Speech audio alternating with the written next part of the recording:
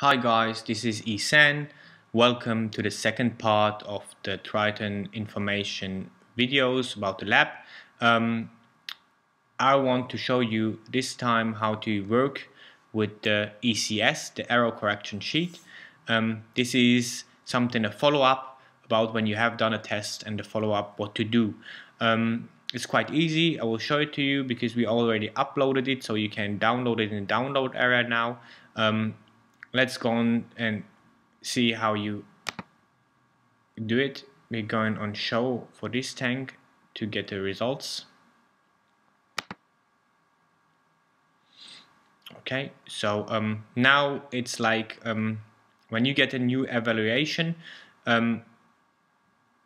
you will also receive an email, so you don't need to check every time on here to see if there is a ICP test or HPLC test done. The computer always, when I upload something, will tell you directly, send you an email and tell you there is an ICP test for this aquarium, for example, and this is an ICP test and this has been uploaded, so you can have a look.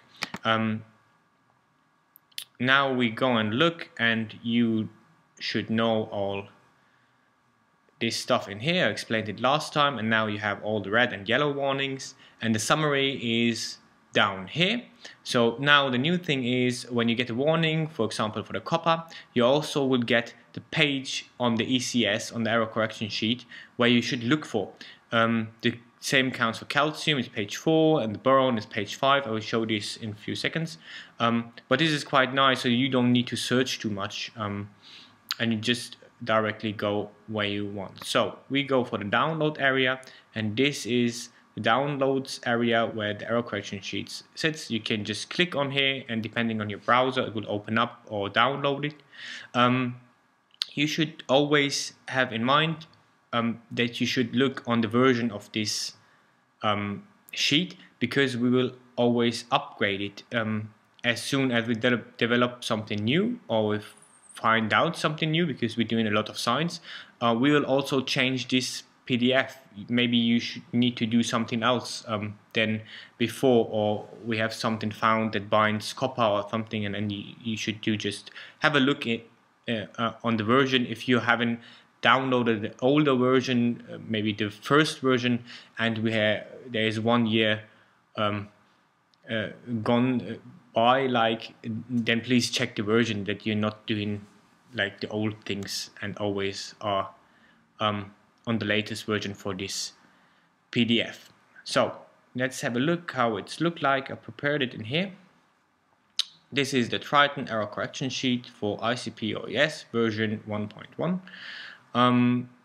And you directly can see that we singly view every element, and now you also know what is Hg, it's quicksilver, or selenium is Se. It's quite nice. You can have a look at them. Also, this is the page. So we had copper on page 3, so let's go for the copper. And now we're on page 3, and now you can see the copper is here, and it's saying red too high, do this. So the copper is a special one, so just let's take the titanium. The titanium is said red too high, do 4 times 15% weekly water change with pure or recommended salt. And we will have also a recommended area soon on the website, where we write which products, also non-Triton products, are recommended to use for a Triton system. You should just do that, what is written in here.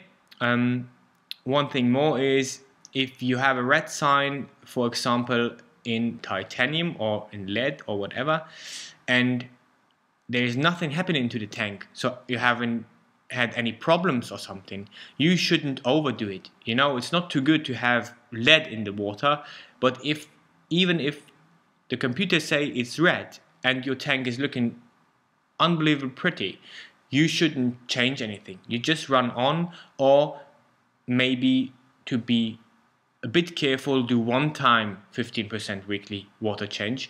But if you're having really big problems, or problems with the corals, like STN or RTN or whatever, you then please do exactly what is written here, because it is, in our opinion, the best thing you can do to your tank.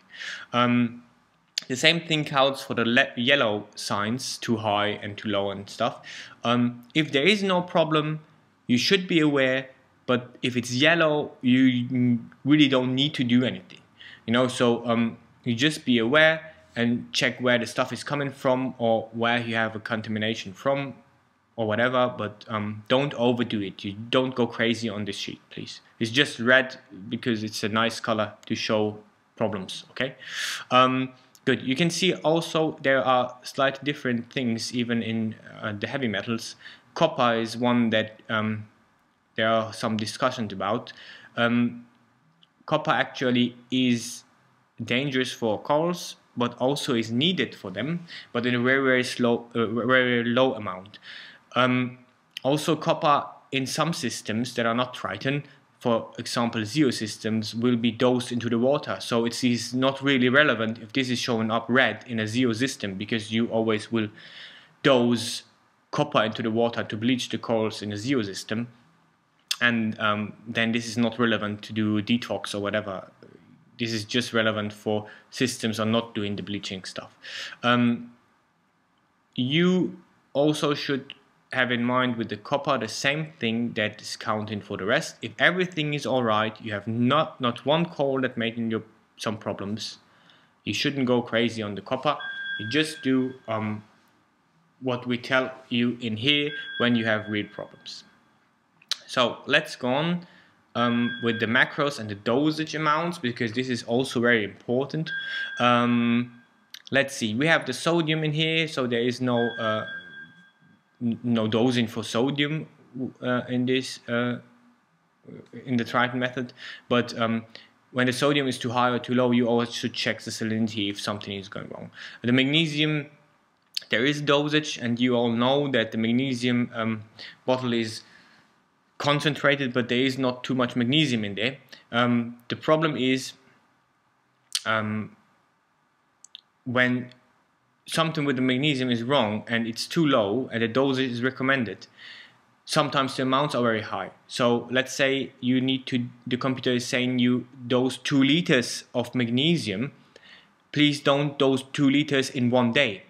You have a maximum amount of dosage per day is 50 milliliter on 100 liter display tank. So this would be, let's say for a 1000 liter tank, 500 ml a day. So you may not go over this 500 ml a day.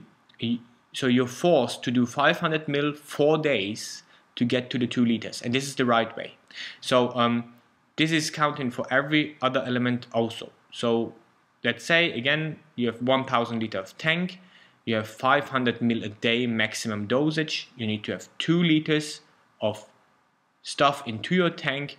The computer is saying that, so you need to do 4 times 500 ml in 4 days, and you're at your goal. You can see they are slightly different from each other, and you should always have in mind when you're dosing something, look at the maximum dosage of every element. Also, I would like to show you one thing more, is about the special group, and this is the iron group. This is in here. They have slightly different signs. They have a bar over here which is red or green. This is because these elements are only measurable even with the ICP OES in exceed in seawater, because we can't measure them down where they would be in seawater. This is also written above. So you need to be careful with them. We recommend chromium and cobalt, only dose them. This is a dosage that is made up of feeling. You will only see when you have overdone it in your tank with this test. So you should be a bit more advanced when you want to dose them. The iron one is not too dangerous, so you can dose iron if you want. It is a green sign over it in here. But please just be aware with all of them. When there is coming up something that you can see there was cobalt or chromium or iron in the water, just stop the dosage please directly. And for chromium and cobalt, you then really, if you have problems, should do also what is written in here. and it's fine. There is one thing more. Yeah, you also can see that some of the elements are written not when you're red too low or yellow too low, is written dosage possible. That means it is not really recommended, so not really needed, but it's possible if you want to dose it to get better results. For example, the vanadium or the zinc. This is not with, like, for example, the iodine. We recommend the dosage of iodine when it's too low. This is a big difference between them. So this is your choice if you use these elements, but you should really dose this one when it's too low. I think you should just have a look, and if you have still questions, you just email us or get a contact to us via forums or whatever, and look if there is something I need to explain still. But I think this is quite enough, and have fun with it, mates. Cheers.